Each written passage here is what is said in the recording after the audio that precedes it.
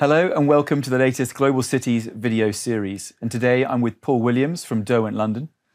Hi Paul, welcome to the studio. Thank you very much. So today we're here to talk about Derwent, but I just thought it's important to sort of set the context and let everyone sort of know a little bit of background about you. So you joined Derwent in 1987. Yes, that's right. Appointed to the board in 1998. Correct. And then CEO in 2019. Yep. So that's 36 years at one company, so that's pretty impressive. Pretty unusual. Maybe a silly question. Has anyone been there longer than you? Now, I'm employee number 4. So John and Simon were the founders and we had a finance director. So I'm employee number 4. So I'm the longest standing employee, but we have one who's been a few months less than me. Yeah, very, very impressive. Fantastic. Right, so just into some quickfire questions. Yep. And could you just, first of all, just summarise the business for everybody watching? We're an office provider, central London, £5.5 billion. Go far east as sort of Shoreditch, the T building, about far as west probably as Paddington. I always say, got the ultimate environmental policy. If you can't walk to a building, we're not interested. About 2/3 of it's in the West End, which is very busy. Yeah, fantastic. And in terms of the demand for the real estate that you're offering to tenants, where does it come from primarily? Well, a whole range of sectors. And we did a letting earlier this year to PIMCO. Really good letting, 100,000 square foot pre-let, about 12.5% above ERV. But we've got people like Burberry, got a range of creative occupiers over in Shoreditch.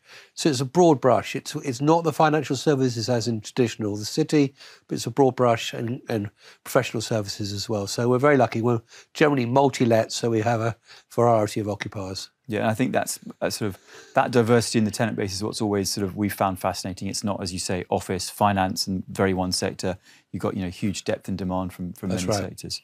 And just thinking about real estate, we always think about NAV as being a fantastically bad way to measure a real estate company because it misses so many things.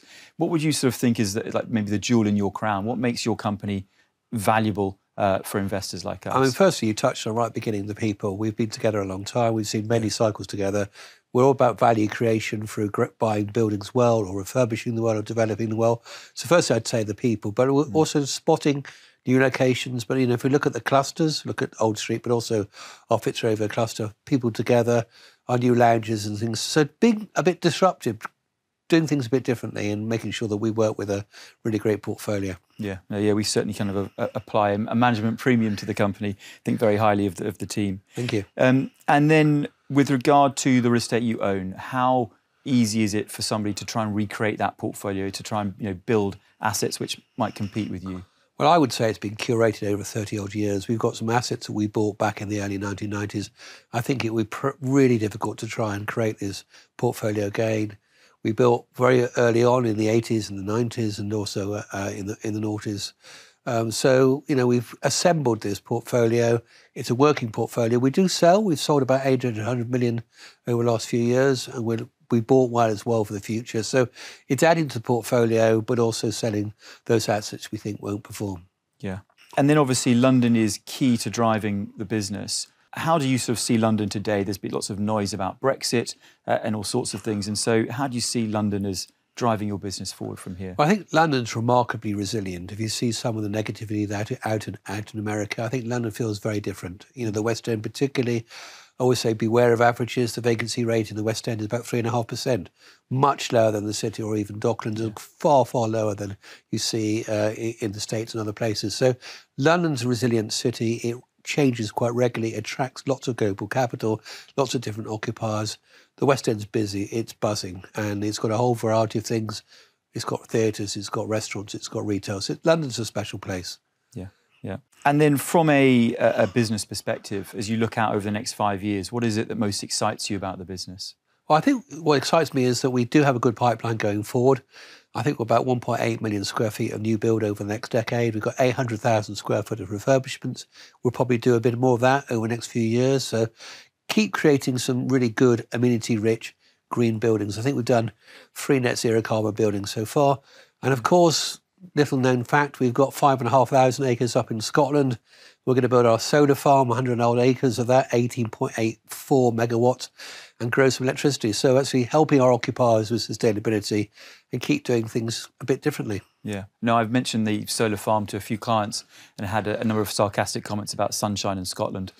So that's something that we're aware of. But yeah, they have a lot of daylight in Scotland, particularly in the summer, and I think that's the important matter. I'll make sure I come back with that retort. Yeah. And then from a sustainability point, you mentioned it just then, green buildings, huge amount going on in really everything that you read about at the moment about sustainability. So what's the biggest challenge or attribute that Derwent has for sustainability? Well, I think one of the things we think about a lot is embodied carbon. How much of the basement and foundations we keep if we're going to do a new build, how much can we really refurbish? And then scope 3, our occupiers, electrical consumption, etc. We're going to work with them trying to reduce consumption. So we're rolling out intelligent buildings to try and have sensors, try and work out what we are consuming and reducing consumption. So it's reducing consumption and dealing with the embodied carbon. Yeah.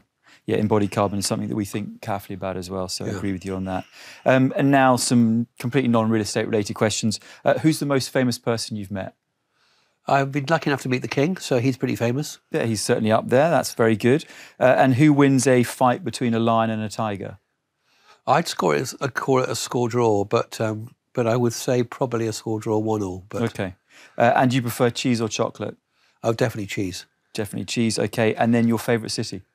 My favourite city is, I would say, obviously say London. We might have to exclude London. But I would exclude, I would say Bristol, because that's where I was born and that's where my football team comes from.